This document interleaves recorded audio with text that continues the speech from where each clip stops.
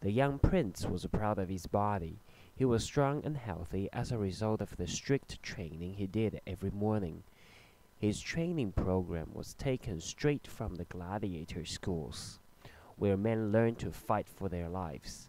His greatest wish was to fight against the real gladiators, although he knew that his father would never allow it. Marcus had ended the tradition of gladiator fights in Rome. Maximus passed by the small group of men in the early morning light and noticed that the emperor's son was among them. He was not surprised. He had heard plenty of stories about Commodus, how strong and skilled he was. He had also heard that Commodus was a cruel man, but he tried not to believe that. There were always jealous people saying bad things about the royal family. Maximus walked to Marcus's tent. The emperor's guards led him through the entrance without any questions. They were expecting him.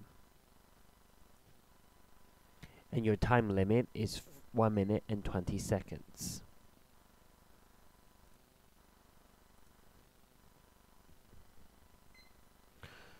The only light in the emperor's tent came from oil lamps. Marcus sat with his back to Maximus. He was writing his diary, and at first he did not realize Maximus had arrived. "Caesar, you sent for me," said Maximus. Marcus, lost in his thoughts, did not reply.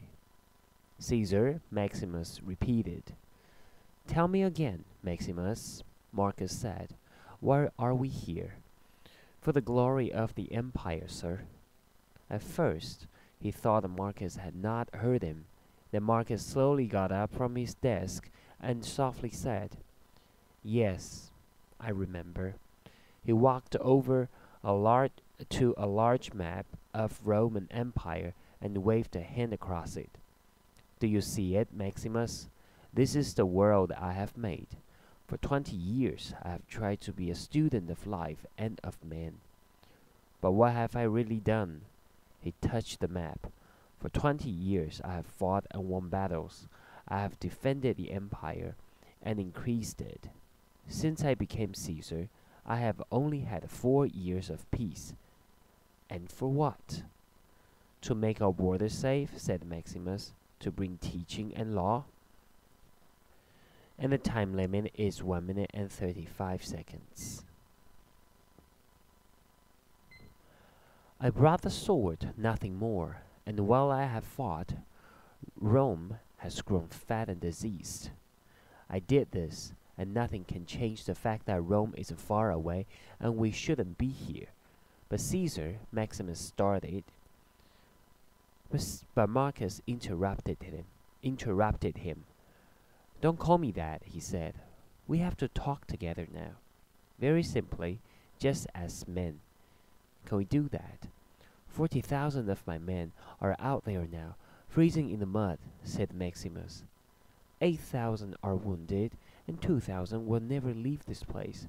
I won't believe they fought and died for nothing." "What do you believe, Maximus?" "That they fought for you and for Rome," he replied. "And what is Rome, Maximus? Tell me." "I have seen too much of the rest of the world, and I know it's cruel and dark. I have to believe that Rome is the light."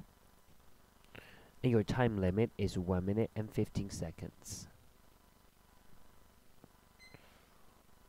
"But you have never seen there," said Maximus. "You have not seen Rome as it is now." Maximus had heard stories about Rome. People in the cities were hungry,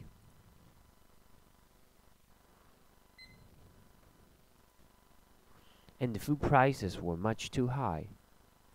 Some Romans had become very rich, but most were poor. Bridges, roads, and ports all needed repairs, while tax money went into the pockets of the rich. There were many things wrong at the heart of the enormous empire. "I'm dying, Maximus, and I want to see that there has been some purpose to my life." Marcus sat down again. "It's strange. I think more about the future than the present. How will the world speak my name in the future, in future years? He held out his hand to Maximus, who took it and came to sit next to Marcus. Your time limit, 1 minute and 15 seconds. You have a son, said the emperor. You must love him very much. Tell me about your home.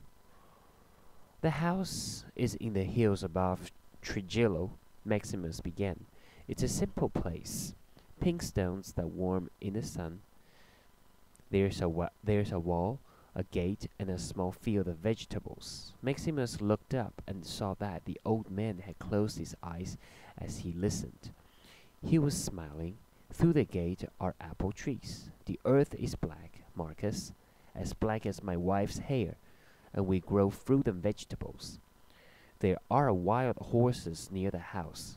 My son loves them. How long is it since you were last home? 2 years, 264 days, and 1 morning. Marcus laughed. I am jealous of you, Maximus. Your home is good, something to fight for. I have one more duty to ask of you before you go home. Your time limit, 1 minute and 15 seconds. What would you like me to do, Caesar? Before I die, I will give the people a final gift. An empire at peace should not be ruled by one man. I want to give power back to the Senate. Maximus was shocked. But sir, if no one man holds power, all men will reach for it. You're right.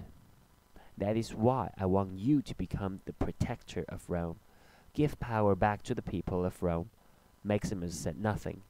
You don't want this great honor? With all my heart, no. That is why it must be you, Marcus replied. But what about Commodus? Commodus is not a good man. I think you already know that. He must not rule. You are more of a son to me than he is. Marcus stood up. Commodus will accept my decision. He knows the army is loyal to you. A piece of ice struck Maximus's heart. I need some time, sir, he said. Of course. By sunrise tomorrow, I hope your answer will be yes. Now, let me hold you as a son. Marcus put his arms around Maximus. Your time limit, 1 minute and 30 seconds. Maximus left the emperor's tent feeling anxious. One more duty. One he did not want, but could he refuse? He was a loyal soldier, loyal to Rome and to Caesar. He stood outside the tent trying to think clearly. Suddenly, there was a voice behind him. You are my father's favorite now. Maximus turned and saw Lucilla. As their eyes met, a shock of emotion ran through them both. It was not always true, said Lucilla.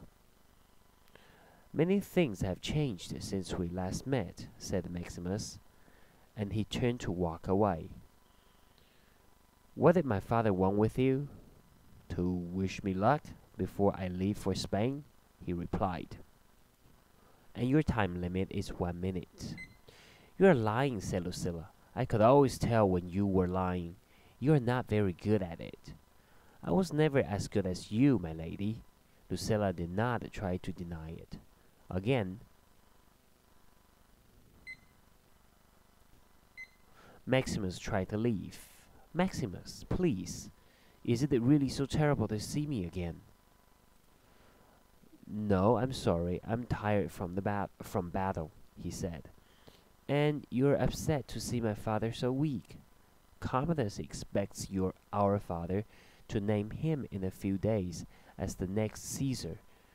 Will you be as loyal to him as you have been to Marcus? This was a difficult question, but Maximus never forgot that he was talking to one of the royal family. I will always be loyal to Rome, he said. Do you know I still remember you when I speak to the gods? Said Lucilla, smiling. And your time limit is 1 minute and 10 seconds. Good luck.